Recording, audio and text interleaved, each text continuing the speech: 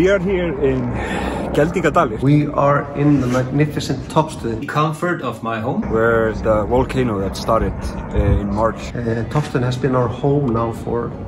You can see that crater over there. And outside my window here is the garden where we sat on the day of the first concert we ever played as a band. Basically active at the moment, spews out every few minutes. Almost exactly 13 years ago. We had our heart here. We're looking over a lava field, a fresh lava field. I've partly had my job here. I got my freshly brewed coffee. A big part of our lives has been making music and being inspired by the atmosphere of Topstöðin. Well, for the last 2 years we couldn't do what we usually do, which is tour around Europe and other places. When the lockdown started and the whole world started socially distancing, we distanced from everyone except our closest family and each other. So we were in our small Arstidir bubble. We basically didn't hang out with anyone else. So we just stayed in the studio and started writing songs. We decided since we're not allowed to go out, not allowed to meet people, then the best way to spend time was writing songs. Everyone had a hard time during the pandemic, but maybe because it was so hard, we had so much to write about. Creativity started to sort of flow in, so we just started writing without any agenda. And before we knew it, we had 30 songs, 30 new songs. We just ended up writing 30 songs. The most creative period of Arstidir's life. When the pandemic hit, all our plans just went out the window. There was a tour after a tour that was just completely cancelled, which was really frustrating. We didn't know when we could start making plans again. But we kind of just kept it down to keep the expectations low. We just focused on the only thing we could focus on, which is to write and compose music. And after a while, we sort of just got into it. The pandemic gave us breathing space, time to experiment, to reinvent ourselves a little bit. Didn't really know what to do with this at first, because we were writing a lot of music and a lot of different kinds of music that maybe didn't necessarily all fit together. So yeah, we just wanted to make a decision first. What do we do with all this material? How do we present it to you guys? But now that we are able to make plans again, then we can finally start revealing those plans to you. We just felt we had so many good songs on our hands that it was impossible to just pick 12 to go on one album. And also we had a lot of different songs. Folk songs, pop songs, electronic songs. And we just decided to have it more like themed albums. And that made much more sense to have it as a bit themed to the album, so they now fit better together. And in hindsight, it's just very valuable to be able to tell this story with 2 chapters, Pendúll and Blik. There are 2 obvious differences between those 2 albums, Pendúll and Blik, we're making. The Pendúll, the first one, is all in Icelandic, and the second one will be entirely in English. Pendúll is classic Arstidir territory. It's really the album that the Arstidir fans have been asking us to do for quite some time. Pendúll is, in some ways, a heavier album. It's dark, it's melancholic, and contains some of our most dramatic songs ever. Bigger arrangements, darker arrangements. We are going a little bit back to basics, so it maybe sounds a little bit the way we did in the past, but with new additions. Blik, on the other hand, is something quite different. Blik will have more of the pop elements. Pendúll is winter and Blik is summer. Blik sounds a little bit more upbeat. Blik is going to be an album that makes you want to stand up, dance. And we hope that will sit well with you guys, because that's really new to us too.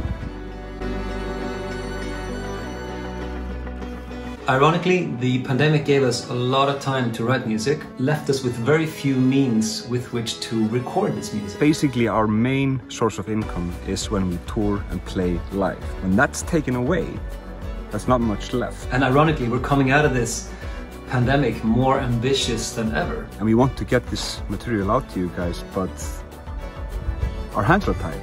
We can write, we can arrange, but the final product takes so much more to get done. And we've always had high standards for the sounds of our albums. And now, of course, we don't want to make an album that is less ambitious or that isn't as well sounding just because we've had a pandemic. We frankly cannot do this on our own.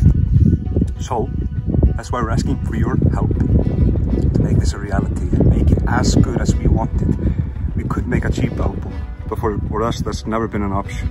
We've always wanted to live up to the standard of our previous works. I guess we want to beat the odds here and prove that this can be done, but it can only be done with your help.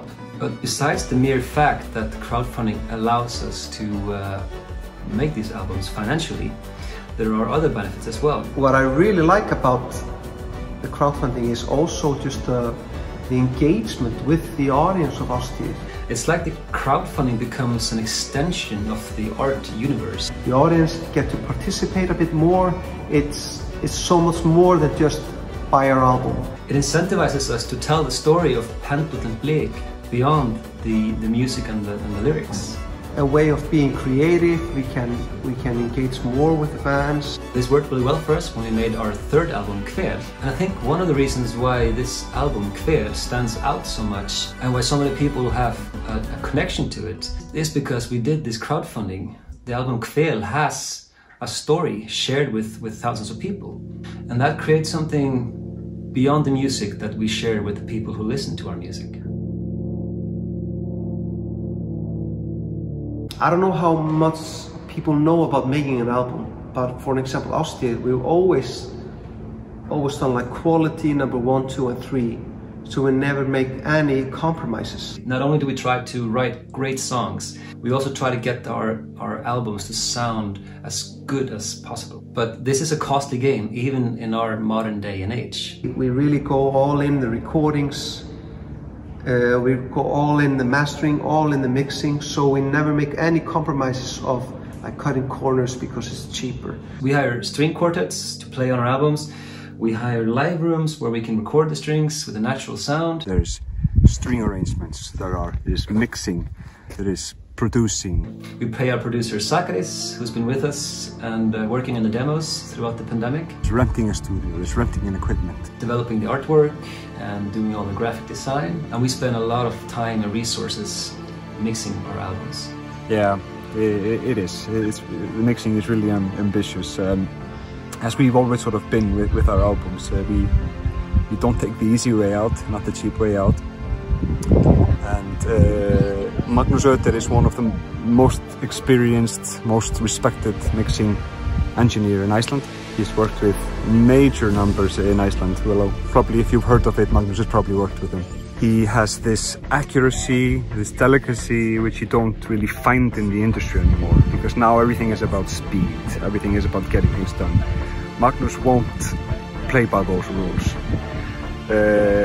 Magnús is going to take his time and, you know, make it spectacular. One of my favorite rewards is like the studio, the doorknob.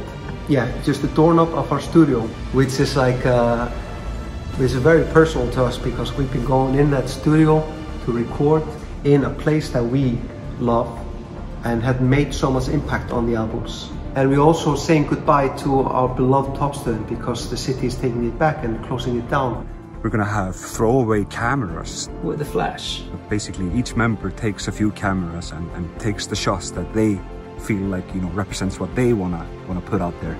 Documenting our lives. Once you develop it, you'll see what we've been up to.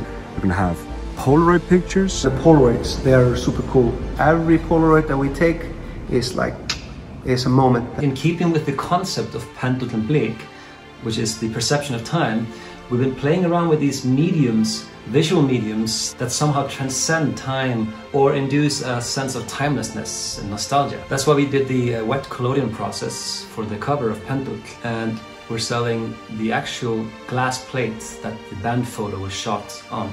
The glass photo is of course totally amazing.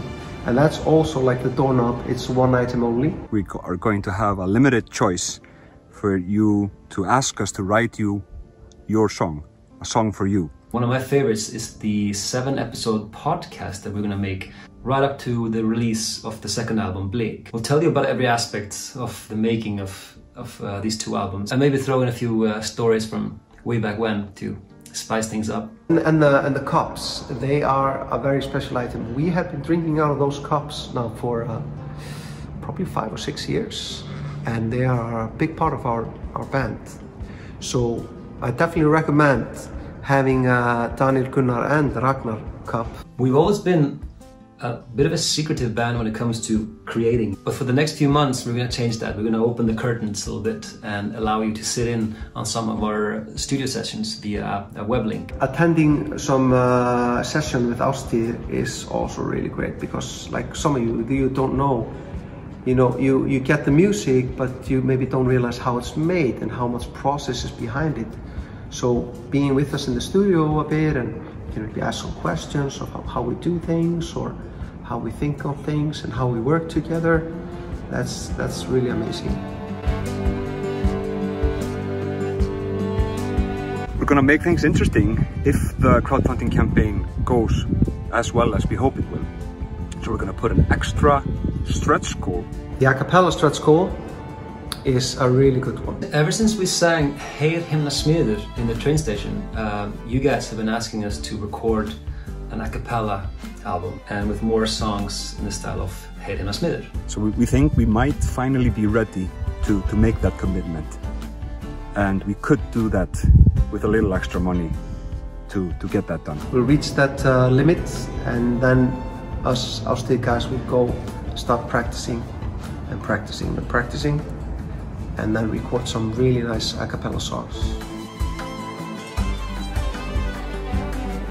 We hope you'll enjoy this crowdfunding campaign with us, and that you'll join us for this journey of seeing Pendúll and Blik